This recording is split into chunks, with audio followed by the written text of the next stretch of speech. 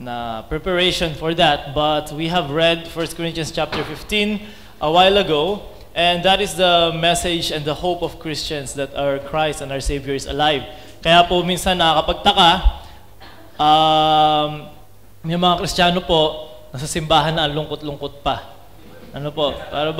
Parang patay ang ating tagapagligtas. Ano po? Parang patay po ang ating sinasambang Panginoon. Kumakanta tayo, I serve a risen Savior, He's in the world today. But then, hindi po masaya. Hindi po tayo, wala po sa ating mga mukha, wala sa ating mga boses, wala po sa ating mga kilos po ang joy na binigay ng Panginoon. But, hindi po ito yung preaching ko, but I just want to give emphasis to this. If you would open your Bibles with me, balikan po natin yung Bible reading natin kanina. 1 Corinthians, and let's read verse 12. Because I believe po, plain reading of this short passage will give us encouragement and joy. Sabi po sa 1 Corinthians chapter 15, simula po natin sa verse 12. Mabilis lang. Now if Christ be preached that He rose from the dead, how say some among you that there is no resurrection of the dead? So someday we're going to be resurrected. But if there be no resurrection of the dead, then is Christ not risen?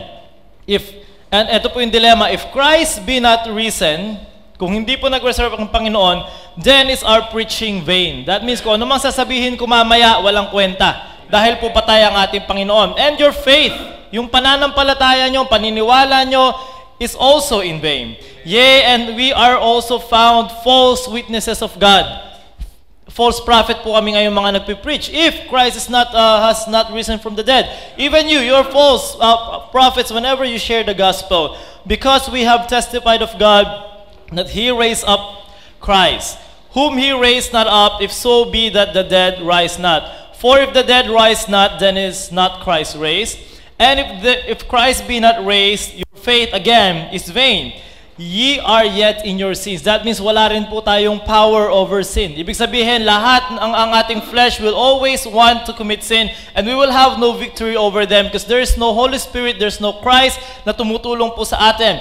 Then they also which are fallen asleep in Christ are perished. Ibig sabihin, yung mga mahal natin sa buhay na namatay, wala na sila. Kung hindi po talaga nag-resurrect ang Panginoon. If in this life only we have hope in Christ, we are of all men most miserable, which is very true. Kung hindi po tunay na nag-resurrect ang Panginoon, everything that we're doing is in vain and our life is miserable. Sabi po ni Paul dito sa end of this chapter, kung palang wala rin namang resurrection ni Kristo, let's just drink and be merry. Di ba? Magpakasaya na lang tayo. Gawin natin ang gusto natin. Why do we have to dress up? Why do we have to come to church? Why do we have to preach? Why do we have to go to the outreach? Patay naman ng Diyos natin. Pero sabi po dito, verse 20, but now is Christ risen from the dead. Yan po yung difference. That's the difference that we have with other religions. Buddhists, their God is dead. Muslims, their God is dead. And Hindus, their gods are dead. All of those are dead and not raising up again. They will raise up again someday to be judged by the Lord and to be thrown in hell. That is the only hope they have. Okay, if we can call that hope. But our hope in Christ, our Savior is alive, our God is alive. Kaya po mga kapatid, wala po dapat gloomy faces sa simbahan. Lalo na po dito po pag every Sunday. Lalo na po sa araw na ito, we're celebrating the fact that our Christ is risen from the dead and He has resurrected, He has conquered death, He has given us eternal life. Kapatid, there's no reason to be sad. I don't know what you're going through. I don't know what problems you have in your life. But coming to church, kalimutan po natin yan. Hindi po important. Sabi ko nga, nabasa ko nga kanina, if Christ has risen from the dead, bakit tayo we can't even rise from the bed? Diba? Kristo nga, buhay mula sa pagkamatay, pero tayo, hindi pa tayo makabangon sa kama para lang makapunta ng maaga sa simbahan at magsamba sa Panginoon. And I believe that this chapter, while we were reading that, it was a blessing, and I tried to finish a message in that chapter, but then, nung pagbasahin niyo po, it's very doctrinal. Paul has talked about resurrection, the order of resurrection, sa pagbalik ng Panginoon, and all of these things, and it's just not enough time for me to prepare. But we're going to continue here in 2 Corinthians chapter 5, We're going to read verse 11 to 21. This will be I believe, the seventh preaching here in 2 Corinthians that I will be preaching. So let's all stand. Let's open our Bibles in 2 Corinthians chapter 5. Tayo po tayong lahat.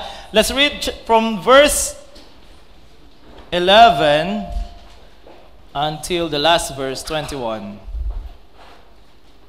Actually, ako na lang po magbabasa. Sundan nyo na lang po sa inyong mga Bibles. The Bible says here in verse 11, "Knowing therefore the terror of the Lord, we persuade man, but we are made manifest unto God, and I trust also are made manifest in your consciences. For we commend not ourselves again unto you, but give you occasion to glory on our behalf, that ye may have somewhat to answer them which glory in appearance, and not in heart. For whether we be beside ourselves, it is to God, or whether we be sober, it is for your cause. For the love of Christ constraineth us, because we thus judge that if one died for all, then we're all dead. And that he died for all, that they which live should not henceforth live unto themselves, but unto him which died for them and rose again. Wherefore henceforth know we no man after the flesh. Yea, though we have known Christ after the flesh, yet now henceforth know we him no more. Therefore, if any man be in Christ, he is a new creature. Old things are passed away, behold, all things are become new.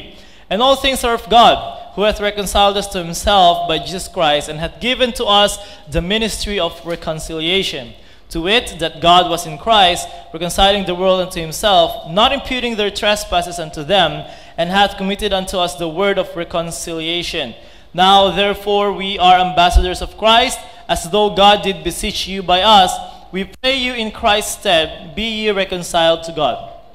For he hath made him to be sin for us, who knew no sin, that we might be made the righteousness of God in him." Let us go to God in prayer. Heavenly Father, thank you again for this morning. We thank you for the preaching that we have heard this morning, even the lyrics of the songs that we have heard, dear Lord. We are truly blessed, Panginoon, that we know that we are serving a true and the living God, and that what we are doing here this morning, Lord, is not in vain, and that we are giving you our best in worshiping. I hope, Lord, and I pray that you make our hearts right as we listen to the Word of God. I pray that, Lord, that you give us a humble spirit and an attentive mind, Panginoon, and bless me as I speak, dear Lord.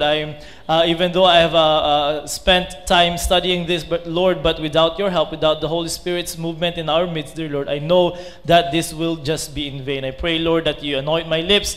May this message not be a stumbling block to anyone, but serve as an encouragement and a challenge, Panginoon, sa mga nakakapakinig, Panginoon. I pray, Lord, na ang inyong pangalan lamang maitaas at mapapurihan po namin ang inyong pangalan. Dalangin sa pangalan ni Jesus. Amen. You may be seated. Salamat po sa pagtayo.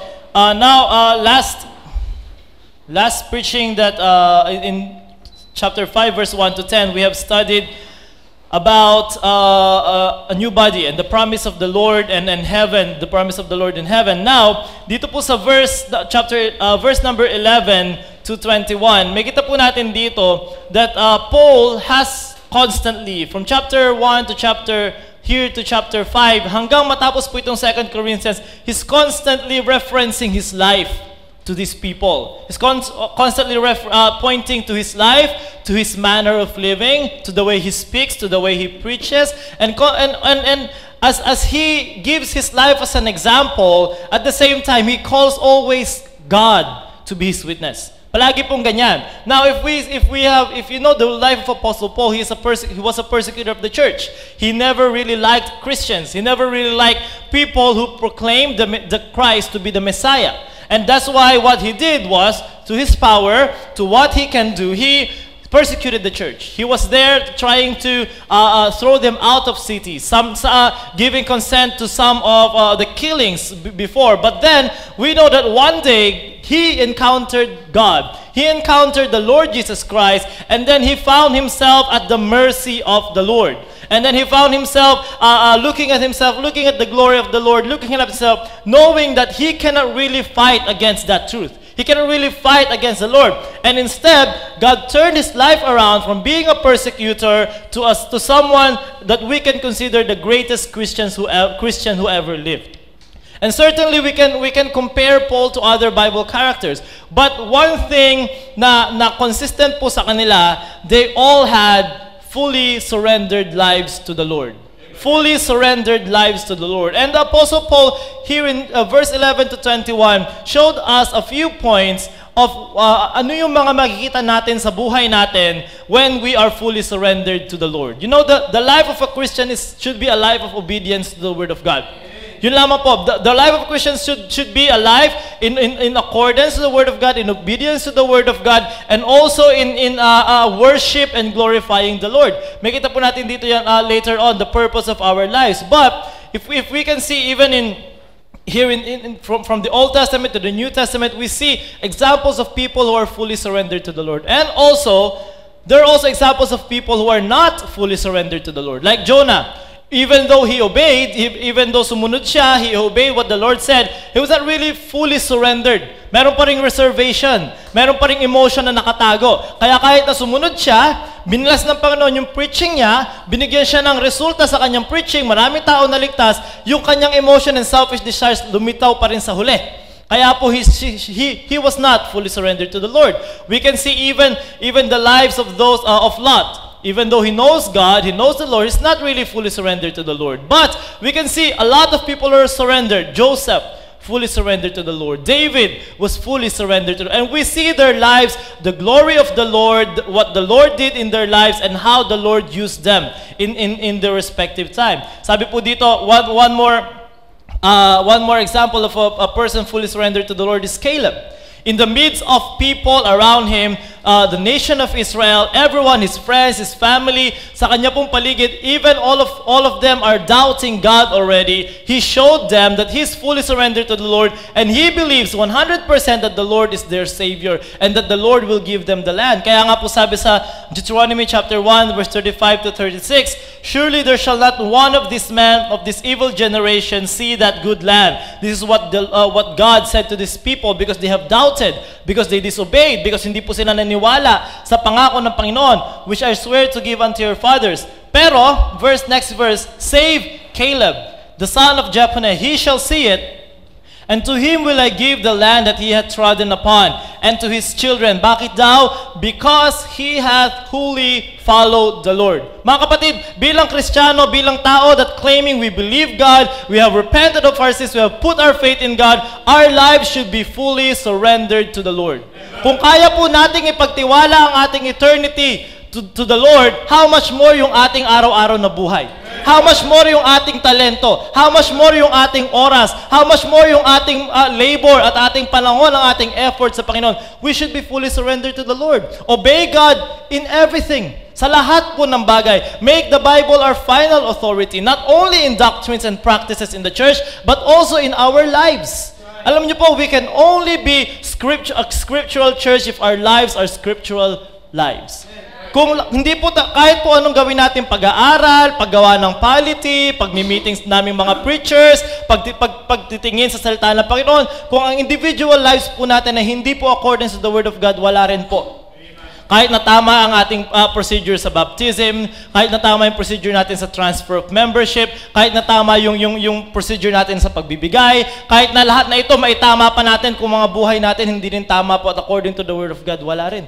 That's why ito po individual responsibility. Make the Bible our final authority. Sa lahat po ng bagay, sa mga desisyon, sa mga pananalita, sa mga ginagawa natin, even in our relationships. The Lord should be the God even of our relationships. Sa pakikipagkaibigan natin, sa buhay ng mag-asawa, sa pamilya, it should always be fully surrendered to the Lord. Let the Bible dictate what we are to do in our lives. And this is what the Apostle Paul has consistently showed in his life.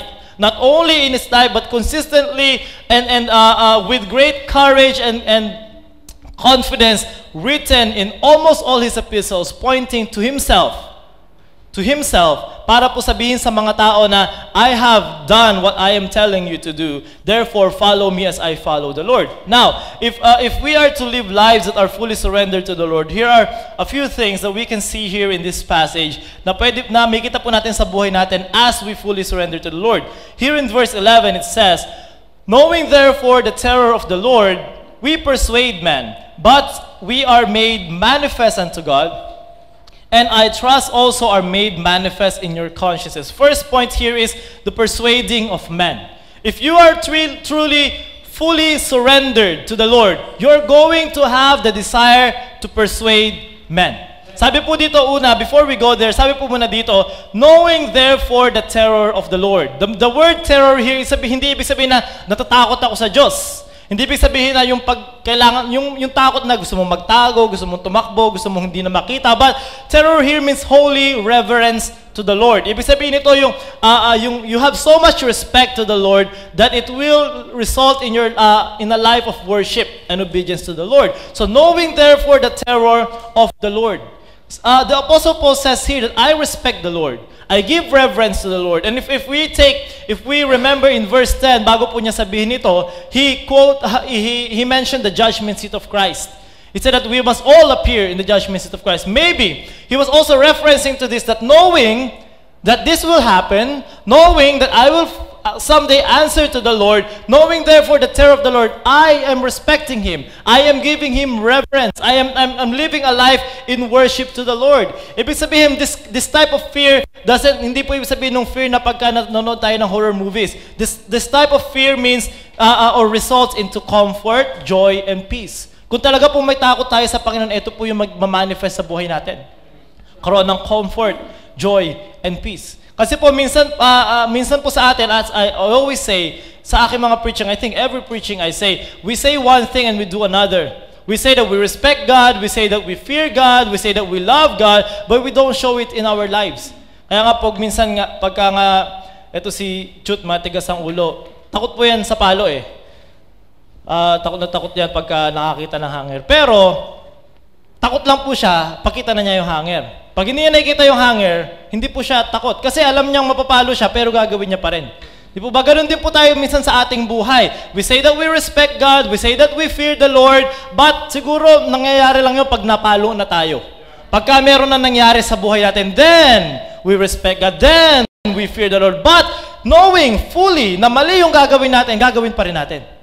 Being in the flesh, of course, there's temptation. We've seen that the last time that I preached. Nandyan yung laging tayo natitempt because we're in the flesh and we are blessed to be promised a new body in the future. But now, being as people in the flesh, may kita po natin, even though we reverence God, even though we try to respect Him and fear the Lord and obey the Word of God, meron pa rin po mga times talaga na we are going to do things that are really questionable. Para bang sabihin na talaga bang takot ka sa Panginoon? Di po ba? Talaga ba? Minsan hindi tayo attend. Talaga bang meron tayong takot sa Panginoon? Alam po ba talaga natin ang ginawa ng Panginoon sa ating buhay? Alam ba talaga natin ang patuloy na ginagawa ng Panginoon sa ating buhay? Alam po ba natin na kung wala ang Panginoon, wala rin po tayo ngayon? Alam din po ba natin na kung wala ang Panginoon, wala ang trabaho mo, wala ang pamilya mo na mahal mo, wala yung kung ano man tinatamasa mo, wala ngayon. And then we have the guts to disobey Him. No, knowing therefore the terror of the Lord, knowing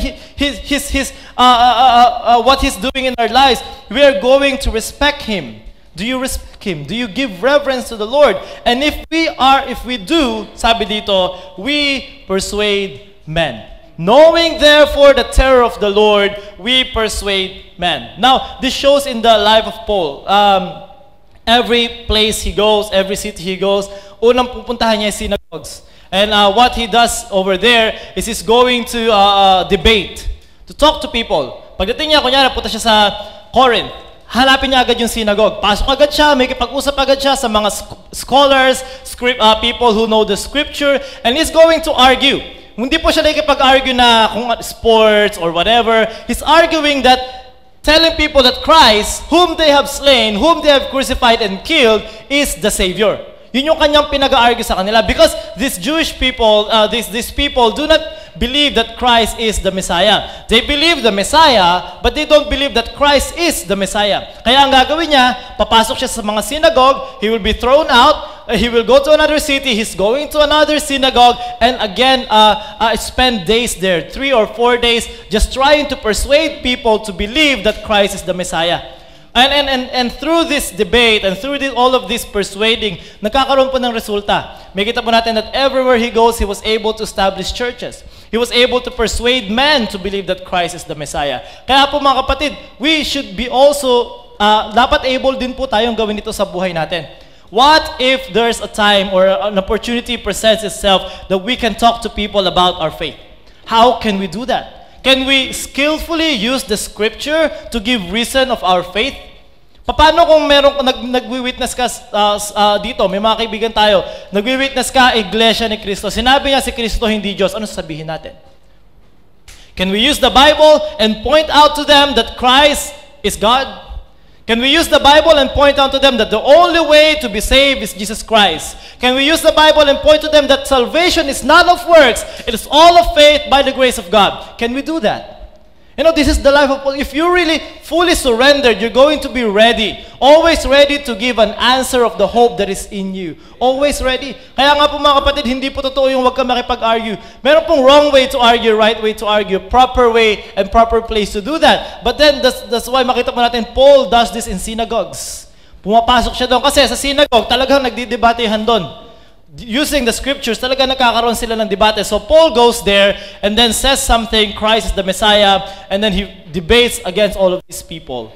Because as we have read in 1 Corinthians chapter 15, karamihan po ng tao that time, they dispute the resurrection of the Lord Jesus Christ. Kaya ngayon yung ginagawa ni Apostle Paul. Now, we persuade men. We must also do this. And if we really enjoy the presence of the Lord, and if we really love and respect the Lord, we are going to persuade men to also have this experience in their lives. Kaya nga po mga kapatid, yung taong ligtas at taong may Kristo sa puso na walang desire na i-share at pilitin yung ibang tao na makita ang kanilang sarili na makasalanan, na kailangan nila ang Panginoon, is very questionable. Kung ikaw ligtas, alam mo mapapahamak ang kausap mo, ano po yung nararamdaman natin? Kung ikaw ligtas, alam mo yung kamag-anak mo mapapahamak, wala lang. Wala lang po ba? Wala lang po ba nagpupush sa atin to persuade them to look at themselves and accept the Lord Jesus Christ? Of course, hindi po tayo nagliligtas. Of course, hindi po tayo yung nagre-regenerate sa kanila. But we are the mouthpiece of God. And without a preacher, without someone to share, it's not going to happen. That's why it is our job. We persuade men. And how do we do this? But we are made manifest unto God, and I trust also are made manifest in your consciences. Hindi lang po basta salita, hindi lang po basta skillful in using the Word of God, but also backing it up in the way we live. Lagi po ganyan si Paul. Whenever Paul commands them about something, he points to himself. Kasi po, napakapangit naman, example, sabihin sa'yo ng tao, huwag kang magyosi, nagyoyosi siya. Sabihin ng tao sa'yo, huwag kang uminom habang may hawak siyang beer. Diba? Sabihin ng tao sa'yo, sumunod ka habang siya hindi naman sumusunod. That's why Paul understands the importance of this. Na his life backs up his preaching. His life backs up what he's saying. Kaya nga sabi niya, I keep under my body, lest I be a castaway. Baka hindi na ako paniwalaan. Maayos na nga yung buhay ni Paul, ang dami pang accusation. Maayos na nga yung pamumuhay niya, ang dami pang nagbibintang. Ang dami pa nagsasabing false apostle yan. Ang dami pa nagsasabing hindi totoo yung sinasabi niya. Sinungaling yan, ginagamit lang kayo, pinagkakakitahan lang kayo. Kaya nga, Paul even went as far as not accepting support from other churches. Merong mga churches na hindi siya tumatanggap ng pera. Bakit? Alam niya na baka gamitin ng dyablo yung pagtanggap niya ng pera na dumihan ng utak ng mga tao. You know, Paul, he really lived his life in surrender, in full surrender to the Lord, and also tried to forget his fleshly desires, tried to forget whatever he wants para po lamang sa pagpipreach ng gospel lalo maging effective. Kaya nga po mga kapatid, this all the more reason na tayo ay dapat ingatan natin ang ating pamumuhay. Because hindi po tayo paniniwalaan. Who will believe a person who is not living a righteous life, and then we ask them to accept the faith that we have? Wala pong maniniwala sa atin, especially in this kind of country, na walang kwenta yung skill mo minsan, walang kwenta yung skill mo sa Bible, sa ganitong klaseng country. They won't believe even if you open the Bible to them, verse by verse, scripture by scripture. They will, what's that? I also have a book at home. I have an English book, science book. Totoo rin yung mga yon.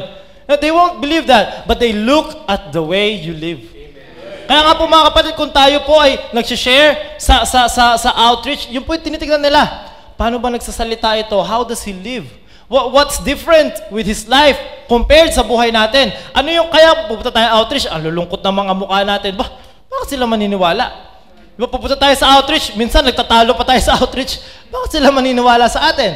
Di ba, that's why whenever we go there, we're not putting on a show, but we are living a life that is worthy of the gospel. That is all we have to do. That is para masabi po natin itong mga sinasabi ni Apostle Paul so that we can claim this in our lives. Kaya sabihin natin sa kanila, importante that you come to the outreach every Saturday to worship the Lord. Pero pag minsan, ikaw din mismo, pag Sunday, wala sa simbahan.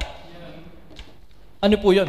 Para bang, luloko mo lang kami? Pinapunta mo kami sa outreach, ikaw hindi ka naman nag-a-attend. Di po ba? That's why, kaya nga po ito rin ay mensahe sa aming mga preacher na tumatayo sa likod ng pulpito. To back up our preaching with our lives. And we're not perfect, as Kuya Alex said kanina. Si Kuya Alex, binago na niya yung pangalan ng preaching ni Kuya Harrelson. Hana po, ginawang Ana ni Kuya Harrelson. Kuya Alex nabago Hindi na kay JV.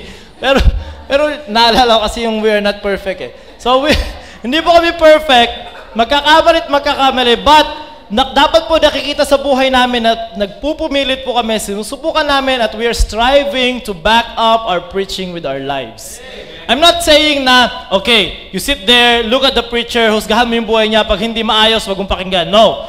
Individual responsibility yan. Kung ako, hindi maayos ang buhay ko, nagpipreach ako, pananagot ako sa Panginoon. Pero kung ang pinipreach ko ay tama, pero dahil ayaw mo yung buhay ko, hindi ka nakinig, hindi ka sumunod, yan pananagutan mo rin sa Panginoon. Okay, that is, yun po yung responsibility. We are made manifest unto God. The Bible, Paul says that again in a lot of verses, but let's read Acts 24:16. And herein do I exercise myself. So, siguro nagbabasketball to si, hindi. The way he lives.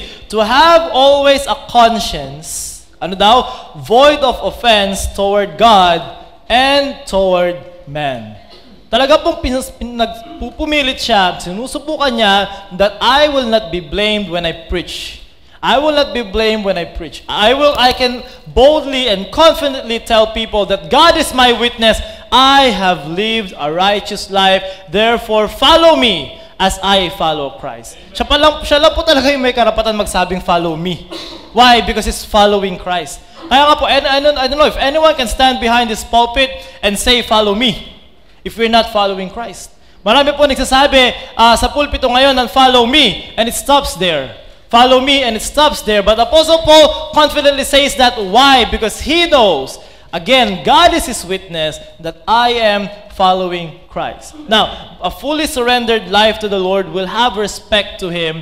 And if we have respect and holy reverence toward God, we're going to persuade men to have this also. And we do that by skillfully using the Word of God and backing up our preaching and our message by our lives. Let's move on. Verse number 12 and 13. For we commend not ourselves again unto you, but give you occasion to glory on our behalf, that ye may have somewhat to answer them which glory in appearance, and not in heart. For whether we be beside ourselves, it is to God, or whether we be sober, it is for your cause. Here in second point here, makita po natin dito yung purpose. Yung purpose po ng tao na fully surrendered to God. The purpose of Paul's life is clear in these two verses. To glorify the Lord. That is the purpose of his life.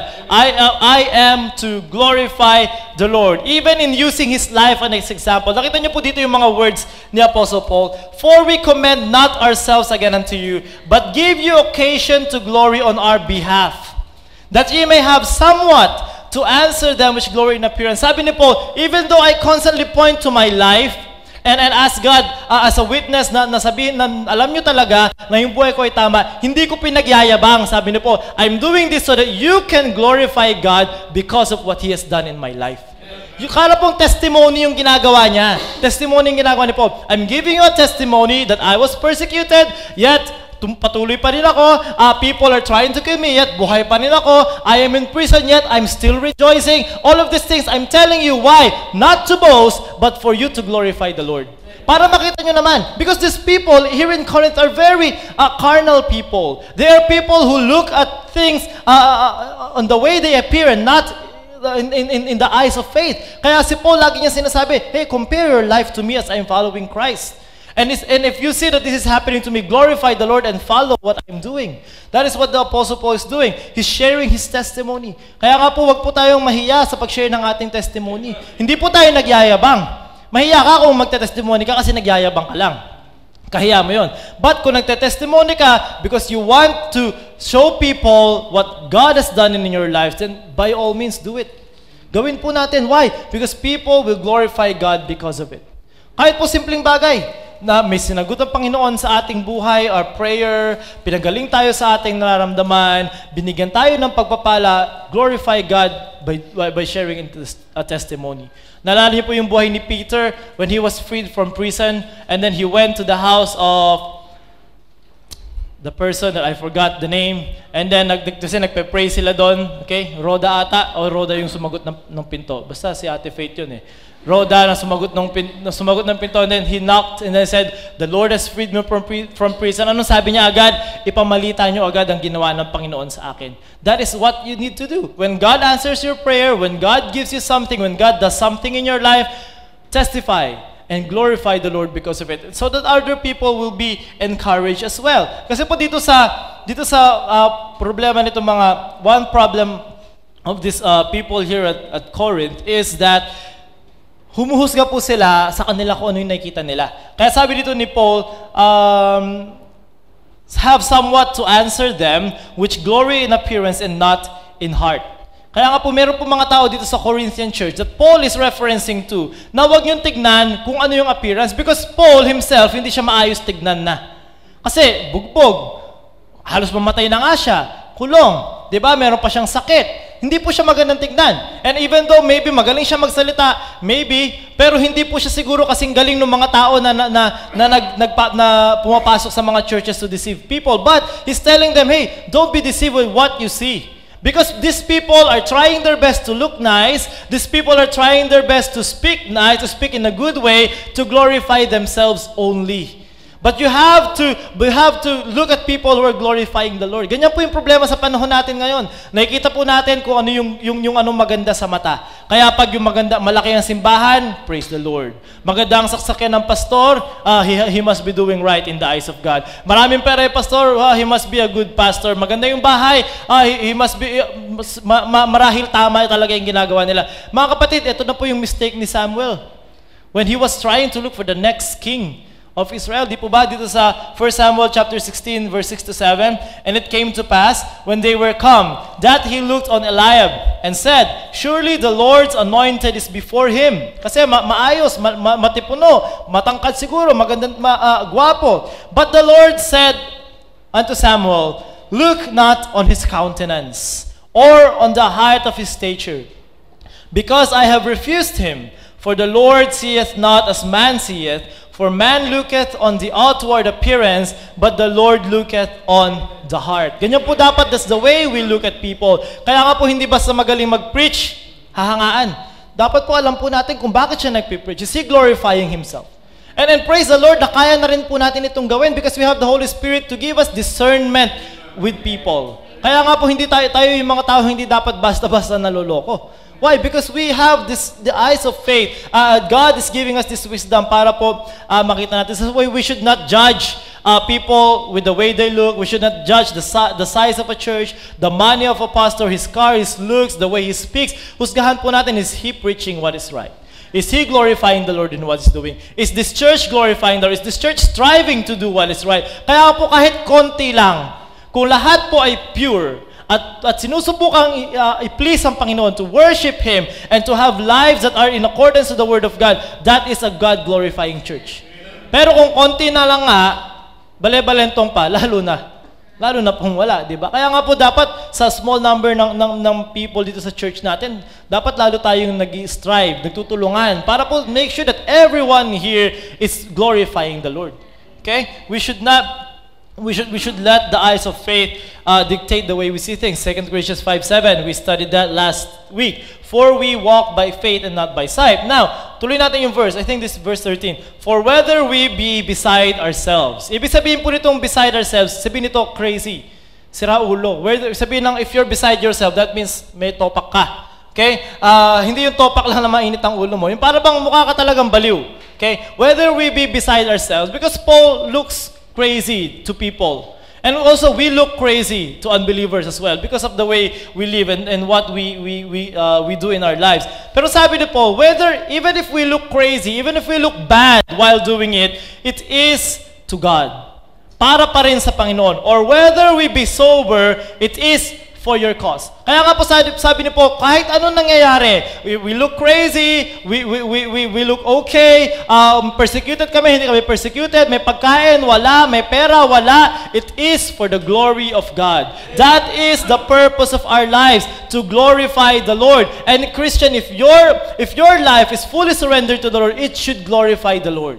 Whether therefore you eat or drink or whatever you do all to the glory of the Lord. Our lives should be glorifying the Lord. Hindi po ang ating sarili. Okay lang na magpaganda, okay lang na maging maayos ang itsura, but hey, we're not doing that so that people will praise us. Okay lang na kumanta dito, na maganda ang boses mo, bigay mo yung best mo, but you are not doing that for the applause of men. Okay lang na mag-preach ka, you study, you shout, you jump, whatever you do, but you are not doing that so people will look at you. You are doing this so that people will glorify the Lord on your behalf. Okay? Sabi ni Paul dito, let's go back to the word, whether we be beside ourselves. You know, people, tayo po, that is the way the world looks at Christians. We are beside ourselves. So we're crazy. While on Sundays, they're having their family time, pasyal day, kain sa labas, ganito ganyan, we're spending time together here in the service. They don't understand why. They don't. Kahit alam nila, they're worshiping their God, but they don't really understand why. Kahit po nakikita nila na we put aside our dreams, yung ating mga pangarap, and then follow the Lord, they don't understand why. And if people say that you're crazy in your decisions, if people say that, parang ka naman baliw, pwede namang itong trabaho na to, ba't yan pa yung trabaho mo? Pwede naman ito yung gawin mo, ba't yan pa ang ginagawa mo? Mas maraming pera dito, mas maraming opportunity dito. Why are you there? Anong ginagawa mo dyan? Hey, they don't understand. You look crazy. At the back of their mind, sira ulo ka ata eh. You're throwing away your future for what you can't see. But if you look crazy, mga kapatid, you're in good company. The Bible says here in Mark chapter 3, verse 21 and 22, and when his friends heard of it, they went out to lay hold on him. This is the Lord Jesus Christ. For they said, he is beside himself. And the scribes which came down from Jerusalem said, he hath Beelzebub. Hindi lang sinabing sira ulo si Kristo, sinabi pa sinasapian. And by the prince of the devils casteth he out devils. John chapter 10 verse 20. And many of them said, he hath a devil and is mad. Why hear ye him? Kung tingin po sa atin ng mga tao ay para tayong mga sira ulo at mga baliw, we're in good company because that's the way they look at Jesus Christ. Acts chapter 26 verse 24, the Apostle Paul. And as he this spake for himself, Festus said with a loud voice, Paul, thou art beside thyself, much learning doth make thee mad. Lagi ko po itong nababasa sa Facebook. Dami mong alam. Diba? Sobrang dami mong alam, baliw ka na. Diba? Yun po yung tingin sa atin ng mga tao. That's why you reason out with them. You tell them the Lord. You tell them that God is true. You open the Bible. Ang dami mo namang alam. Apo yung, alam ko kung sikat din yung expression na yan sa ibang lugar. Pero sa Pampanga, sikat po kasi, dakal mo balo balo mo nga ika na. Yun po yung lagi sinasabi. Yung sabi, ang dami mong alam, no? Alam mo lahat, no? Sige, ikaw na magaling. Yung ganyan yung mga tao yun yung tingin sa atin. Yun yung sabi ni Festus kay Paul, ang dami mong alam, much learning hath made thee mad. Nabaliw ka na sa kakaaral. This is how the world looks at us. People think it's foolish to live for Christ. People think it's foolish to invest in eternity. People think it's foolish to live the way the Bible wants us to live. People think it's foolish to believe that there are only two genders. Pinagpipilitan po natin na lalaki at babae lang. And people look at us like, you're crazy. Hindi lang, kita mo nga may bakla Ayun na nga yung bakla, lalaki, babae lang, ang kulit mo naman. Para sa kanila, we're crazy. Kasi pinagpipilitan. People think it's foolish to honor the Lord by going to church every Sunday. To them, they don't understand. People think it's foolish to be a woman and stay at home taking care of your family. Ngayon po, they despise housewives. They despise wives na ang kanilang first priority in life are their husbands and their children. Hindi na po sikat ngayon yan. Hindi na po popular opinion ngayon yan. Ngayon, women has to be successful. Women has to be on top. Women has to be equal with men. Meron pa nga po mga tao na ng babae na pagbuksan mo ng pinto, magagalit sa'yo. Basta tingin mo, hindi ko kayang buksan ng pinto sarili ko. Meron po mga ganyan sa ibang bansa. Sa tingin mo, hindi ko kayang gawin yan. Porque lalaki ka, babae ko. masama yung ugali po. Para sa kanila ganyan. Ayaw lang nilang tinutulungan. Bakit? Equal lang tayo eh. Pero pagbuhati mo na mabigat, hindi kaya. Diba, parang ano lang eh, no? Pero but people think it's foolish. Kaya nga po hindi na po, people think it's foolish not to live life to the fullest. Kaya nga po sa atin, why you're staying in one place? There are people who are going around the world, enjoying their lives to the fullest, but they don't know na pagkatapos ng buhay na to, there's a whole eternity waiting for them that they have to answer for their lives. Kaya po mga kapatid, we look foolish. 1 Corinthians chapter 4, verse 10 to 13. We are fools for Christ's sake. 1 Corinthians 4, verse 10. We are fools for Christ's sake, but ye are wise in Christ. We are weak, but ye are strong. Ye are honorable, but we are despised. Even unto this present hour we both hunger and thirst, and are naked and are buffeted, and have no certain dwelling place, and labor, working with our hands, being reviled, we bless, being persecuted, we suffer it, being defamed, we entreat. We are made as the filth of the world, and are of the offscoring of all things unto this day. The word offscoring here is the Greek word peripsema, which means what is wiped off, or scrapings, or the dust from the floor. Yan po tayo in the eyes of this world. If this world persecuted Christ, if this world despised Christ, if this world rejected our God, how much more ano pang gagawin sa atin ng mundo? Kaya mga kapatid, let's not seek the acceptance of this world. Huwag po natin subukan na mahalin tayo ng mundo. Kaya po nakakapagtaka yung mga Kristiyano daw na gusto nilang sumikat. Kristiyano daw na gusto nilang mahalin ng mundo. Kristiyano daw na gusto nilang tanggapin sila ng mundo. Mga kapatid, it is impossible. Even Christ hindi tinanggap, sila pa kaya. Kaya nga, tumatakbo sila sa politics. Why? They have to be accepted of the world or else they will not win. So they strive to do that. Kaya nagpapailaw ng groto, nagpapaprint ng mga black na kung anumang Nazarene na yan, kung ano-anong ginagawa. Kahit nasabihin na lang pastor sila, magaling sila sa Bible, mga kapatid, they are living as if they don't really know anything from the Bible. If they despise Christ, if they despise Paul, if they despise all of these Christians, anong sa tingin nila sa sarili nila para mahalin sila ng mundo? Kaya nga, dapat magtaka sila pag nanalo sila at minahal sila ng mundo. Yun nakakapagtaka. Ginusto sila ng mundo. That is something that is questionable to me. To them, our lives are foolish. Our message is foolishness para sa kanila. That's why, mga kapatid, our life's purpose is to glorify the Lord, whether we look good or bad doing it. We look good or bad doing it, we glorify the Lord. Verse number 14, anong oras na ba? Kaya pa ito matatapos. Verse 14 and 15. For the love of Christ constraineth us. Ito po yung maganda. Because we thus judge that if one died for all, then we're all dead. And that he died for all, that they which live should not henceforth live unto themselves, but unto him which died for them and rose again. Here, if you have fully surrendered life, not only that you're going to persuade men, not only that your purpose is going to glorify God, but you're going to realize the power of Christ's love in your life. The Bible says here that for the love of Christ constraineth us. The word constraineth here doesn't mean na pinipigilan or whatever. The word here, constraineth in Greek is sunetcho, which means to hold together with constraint, to control, to overwhelm, to press on every side. This word was used also during this time, yung parang pag yung cattle ay pinupush on every side, para to hold him to a place where he can receive medication. That is the thought of that. Kaya nga po sabi ng Bible, the love of Christ, ang pagmamahal ni Kristo that He has shown on the cross, He has shown on these people, kahit na po sa panahon na to, there were people who saw in person the sufferings of Christ, that this love of Christ is constraining them to live for Him. Sabi dito, that they which live should not henceforth live unto themselves, but unto Him which died for them and rose again. No, Christ has shown His love. Hindi lang po basta natin nababasa sa Bible, nararamdaman natin sa ating buhay.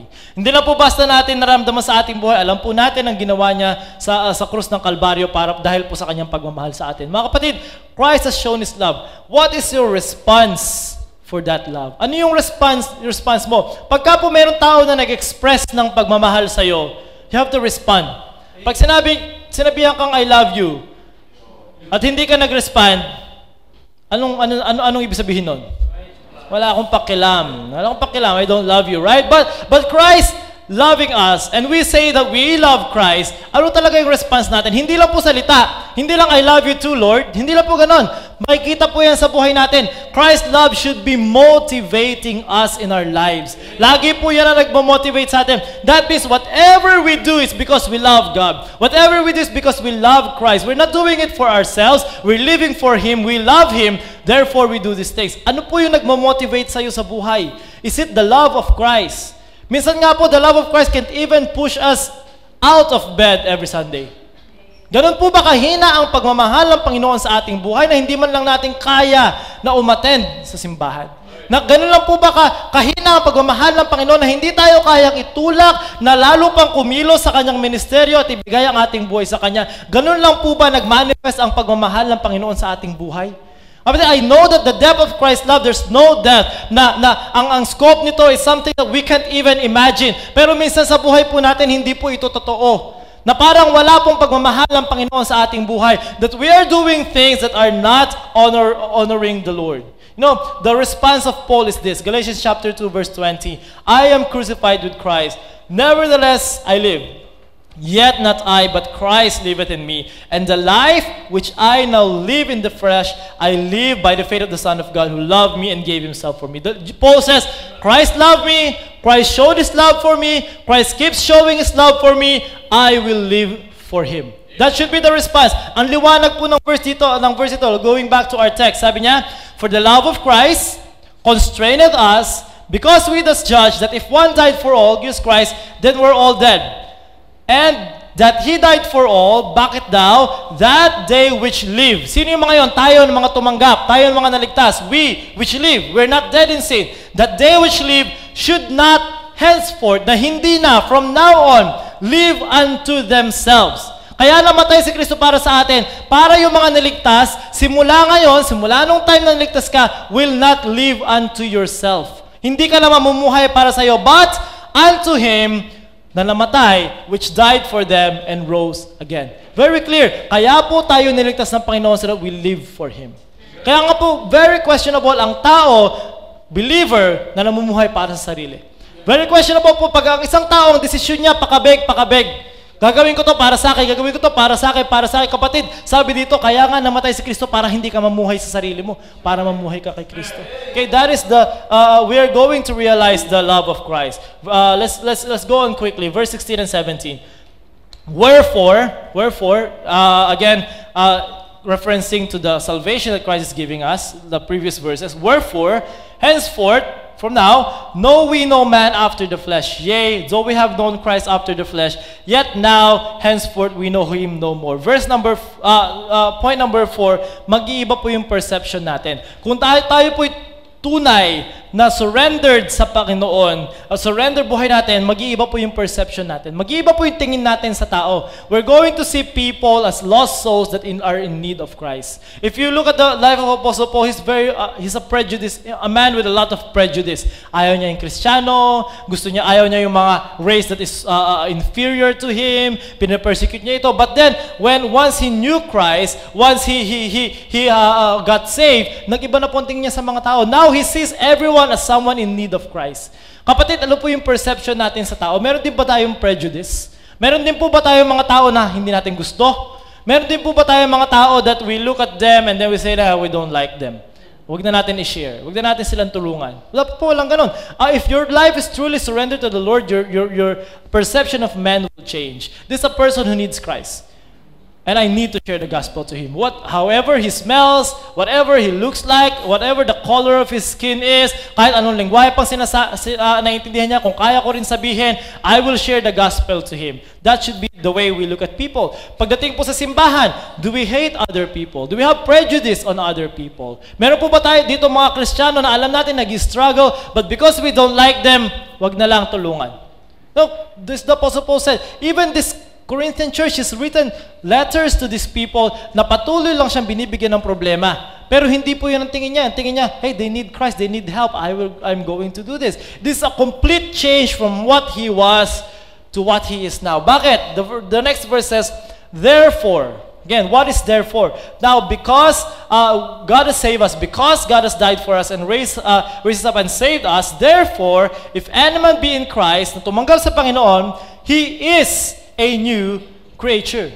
All things are passed away. behold, all things are become new. Which is true. From Apostle Paul, a guy with a lot of prejudice, to a person who sees people differently now, everything completely changed. Kung meron pong tao that can claim this verse completely is the Apostle Paul. Because his life completely changed. Mga kapatid, yung tao pong ligtas, na tunay na ligtas, ay magkakaroon po ng pagbabago sa kanyang buhay. Hindi po sikretong pagbabago. Hindi po yung pagbabago na, hintayin mo lang, magkakaroon din ng pagbabago. No. The Bible says, behold, you can see it. You can see the change in the person's life. May kita nyo po na yung tao na dating ganito, hindi na siya ganyan. Dating dumi ang bunganga, hindi na madumi yung bunganga. Dating maraming bisyo, wala na po masyadong bisyo. Dating walang pakialam sa mga things of God, now he loves the things of God. A person who is really in Christ is going to be changed. And a person who's really truly surrendered to God is going to be changed. Of course, this can also talk about sanctification, na patuloy nangyayari sa ating buhay, na patuloy pa rin tayong binabago ng Panginoon every day until the time that we have been called home. Ephesians chapter 4 verse 22 says, that ye put off concerning the former conversation of the old man, which is corrupt according to the deceitful lust. Na yun ang ginagawa nung dati. Kung anong gusto ng laman natin, yun ang ginagawa natin. And be renewed in the spirit of your mind, and that ye put on the new man, which after God is created in righteousness and true holiness. We are now new people because of God. Being believers, a lot has changed in our lives. Kung titignan niyo po yung dati niyong buhay, you're not even proud of it anymore. You're not even proud of what you did before. You're not even proud of the kind of person you are before. But God has changed you. And what has changed in our lives? Isa-isa lang natin to. We have a new birth. John chapter 3 verse 3 says, Jesus answered and said unto him, verily, verily, I say unto thee, except a man be born again, he cannot see the kingdom of God. If you are born again, you have a new birth, you have been born again into a new man. Not only a new birth, but you have a new heart and a new spirit. Ezekiel chapter 36 verse 26 says, a new heart also will I give you, and a new spirit will I put within you, and I will take away the stony heart out of your flesh, and I will give you an heart of flesh. Kaya nga po yung mga matigas ang puso, pang-unbeliever po yan. Yung mga puso na hindi ma-persuade ng salita ng Panginoon, pang-unbeliever po yan. Kaya mga kapatid, I can boldly say this, kung hindi po tayo ma-persuade ng salita ng Panginoon, kung hindi po natin kaya mag-respond sa salita ng Panginoon, kapatid, hindi ka ligtas. That is the only explanation. Because an unbelieving heart is a stony heart, na hindi po natin kaya mag-respond sa Panginoon, hindi po tayo. Maybe there's something wrong. Hindi lang po, okay, maybe 1, 2, 3 weeks, medyo matigas ang puso mo, you're going through something, pero yung buo na lang Christian life mo, matigas ang puso mo, kapatid, hindi ka Kristiyano talaga. And because the Bible says, I will give you a heart that is not stony, a heart of flesh na malambot that can respond to the Word of God. The Bible says, my sheep hear me, and I know them, they hear my voice and they follow me. Something like that. I'm sure mali ako. But it means that the sheep, yung mga tupa, yung mga tao ligtas, they know the voice of the Lord, and when they hear that, they follow Him. That is what the Bible says. We are a new man, Ephesians 4:24, and that ye put on the new man, which after God is created in righteousness and true holiness. Kaya po kung walang pagbabago, kapatid, I'm sorry, there's never a new birth in the first place. We have been given a new song. Psalms chapter 40 verse 3, and He hath put a new song in my mouth, even praise unto our God. Many shall see it and fear, and shall trust in the Lord. We have been given a new song. That means yung mga awit na ng puso natin, kahit yung mga kinakanta natin, something that is glorifying the Lord. Hindi na po yung mga dati na gustong-gusto nating mga awitin. Minsan lumilitaw pa rin yan sa ating mga bibig. Pero po dapat, kinakalimutan na natin yan. Yung mga paborito ni Deo, kailan kaya huling makakatawa? Anong lyrics na? Na hindi ko pinipilit, malalungkot na sumisilip. Yan po. Yung dapat hindi na yung mga kinakanta natin. Naalala ko lang kasi dati, pag naka-headset ka na, nakahiga ka, na-feel mo na yung mga ganyang awitin, OPM. Pero po hindi na po, because that is not glorifying the Lord. God has given us a new song. Kaya po minsan, pag sa karaoke, bigay todo. Pagka jamming, bigay todo. Pag sa simbahan, he lives. Isang awit pa, pambihira naman. Gusto ko na umupo. Kapatid, Ano po yun? Bakit hindi natin kayang bigay yung best natin sa pag-awit sa simbahan? Pero pag ibang ang aawitin, gustong-gusto natin. Kapatid, there's something wrong in your heart. There's something wrong in your heart. That means, dapat check natin ang puso natin because God is really concerned with your heart. And whether your heart is in the right place or not. A new name, Isaiah 62 verse 2, and the Gentiles shall see thy righteousness, and all kings thy glory, and thou shalt be called by a new name, which the mouth of the Lord shall name. Kaya po ako hindi na po Jong yung pangalan ko. James Reed na po. Okay? Kasi ligtas na po ako ngayon eh. Ligtas na. So, call me James Reed, guys. James Reed. Sabihin, someday, we're going to be given a new name. Sabi sa Revelation, bibigyan ka ng Panginoon ng stone. Yung stone na yon, there's written a name. And no one can know that name except you. Because that is the name that God has given you. Pero nasabi ko na yung sa akin. Yun po talaga yung sa akin. Nakita ko na yan. Not only a new name, but a new home. John chapter 14, verse 1 to 2. Let not your heart be troubled. Mga kapatid, huwag po kayong malungkot. Ye believe in God. If you believe in God, believe also in me. In my Father's house are many mansions. If it were not so, I wouldn't have told you. I go to prepare a place for you. And not only that, but last week we've studied, we're going to be given a new body. That's why being new creatures, marami po nagbago sa ating buhay. Kaya kung wala nagbago, kapatid, hindi ko po alam kung meron new birth in the first place. And number 5, verse 18 and 20. Yung iba, talim na ng tingin ng iba, kaya dito na lang ako titingin, hindi na ako titingin sa inyo. Verse 18 to 20, and all things are of God, who hath reconciled us to himself by Jesus Christ, and hath given to us the ministry of reconciliation, to wit, that God was in Christ, reconciling the world unto himself, not imputing their trespasses unto them, and hath committed unto us the word of reconciliation. Now then, we are, what?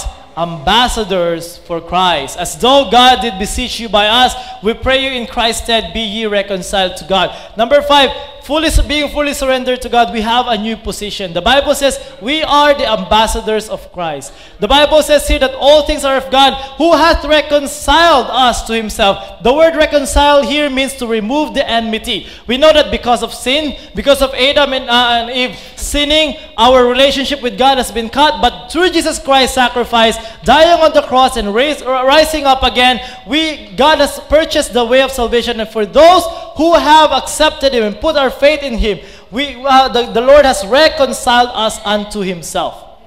He has removed this enmity in the relationship. Now, because you're saved, because you say that you're saved and your life is fully surrendered to the Lord, you are an ambassador for Christ. You know, here in the time of this writing, we know that Rome is ruling during this place. And during this time, there are two kinds of provinces in Rome.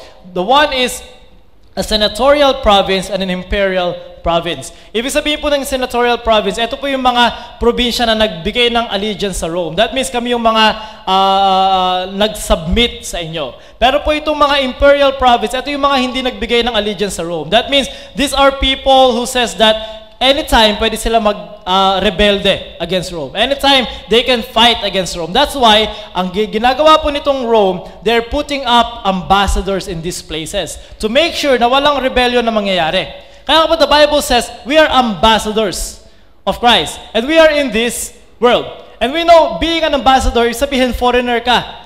Kung may ambassador dito of the Philippines, hindi siya taga rito, but he's just representing the Philippines. Kaya nga po mga kapatid, we are ambassadors. We are citizens of heaven. We are from heaven. We are not of this world, but yet we are in this world. Why? To reconcile this world, because this world is in rebellion to God. Okay, in rebellion against God. I should say, they're rebellion against God. That's why tayo, like ambassadors of old times, we are to be the ones to, ang mensahe po natin is one message of peace. Message of telling people, be reconciled to God. Yun po, that's why we are here. We're telling them to be reconciled to God, not to rebel to the Lord. We are representing heaven. Kaya nga po dito yung mga ambassadors ng ibang bansa, kaya sila mismo, they try to live in a good manner because they're representing their country. That means their country is being judged by this one person. Imagine the pressure. The Lord, heaven, the Bible can and will be judged by your life. Kaya nga po, nakakalungkot, meron pong minsan words na pagka talagang nasira mo yung testimony mo, nakagawa ka ng hindi magandang bagay, may mga tao magsasabi sa'yo, huwag ka na lang mag-post ng mga Bible verse. Huwag ka na lang magsalita tungkol sa Diyos. Hindi naman totoo yan. You know, because that means you misrepresent heaven. You misrepresent God. Now, a person who is truly surrendered to the Lord, kapatid, we are representing the Lord. We are representing heaven. We are in this world. We're not of this world, but we are showing this world what a citizen of heaven should be. Kaya kapatid, that is something that we should take seriously. Something that we should take very seriously. Philippians chapter 3 verse 20 says, "For our conversation is in heaven, from whence also we look for the Savior, the Lord Jesus Christ." I have a sixth point here, but we're not going to go there. Let's just read the verse. Verse 21, "For he hath made him to be sin for us, who knew no sin, that we might be made the righteousness of God in him." And I think this verse caps very well this chapter. We're to be fully surrendered to God. Why? Because God has bought us with a precious price. It took the blood of Christ. It took a sinless Christ who knew no sin to be sin for us. It took that. It took him dying on the cross. It took him being mocked. It took him being scorned, putting on a crown of thorns. Mga kapatid, we cannot even start to imagine what really happened to the Lord Jesus Christ. Movies try to show us exactly what happened, but the Bible says in the Old Testament, there's no beauty in him. Hindi mo man lang marirecognize kung tao o hayop yung naka-crucify dun sa krus na yun. Mga kapatid, that is the price he had to pay for us. That's why because of that, because we are ambassadors, because of all these things, persuade men. Because of all these things, live for the glory of God. Because of all these things, let the love of Christ push you to do things for the Lord. Because of these things that God has done for us, look at men the way God wants us to see men. Because of these things, we should live as ambassadors of God and represent heaven in the correct way here on earth. Kapatid, is your life fully surrendered to the Lord? Can you see these points in your life? Nakikita niyo po ba sa inyong buhay na you have the desire to persuade men? Nakikita niyo po ba sa iyong buhay na you respect the Lord? Nakikita niyo po ba sa inyong buhay na lahat ng ginagawa ko is to glorify the Lord? Nakikita niyo po ba sa inyong buhay that yung pagmamahal ng Panginoon is continually pushing me to do more for the Lord? Nakikita niyo po ba sa inyong buhay na meron po tayong pagmamahal sa lahat that is equal, na no prejudice sa mga tao? And do you see that you're representing the Lord in the correct way here on earth? Kung hindi po, the challenge for you this morning is, please, surrender your life fully to the Lord. I can't say na lahat po ng bagay sa buhay ko is really fully surrendered to the Lord. But that is the goal. To be fully surrendered to the Lord. That means everything surrender to the Lord. And let the Lord work in our lives. Tayo po yung manalangin. Heavenly Father, thank you for this morning, for the preaching, for your word, for the principles from the Bible na kita po namin. I hope and I pray, Panginoon, na kayo po ang patuloy na kumilos sa aming buhay, na patuloy po kami mag-submit, Panginoon, sa inyong salita. And that we are going to be humble enough, Panginoon, to see na mas marunong po kayo sa amin, that your word knows better, that your word knows what we're going through, that you have written in your word everything that we need, Panginoon, para po mamuhay ng tama dito sa mundong ito. Panginoon, help us na tanggalin po yung pride sa aming buhay. Sometimes we think that we know better, that's why we do it our way. But Lord, I hope and pray that we will fully surrender to you. And as we go to our invitation, Panginoon, this morning, we'd like to ask everyone to stand. That tignan po natin ang ating buhay. Compare that to the scriptures. Compare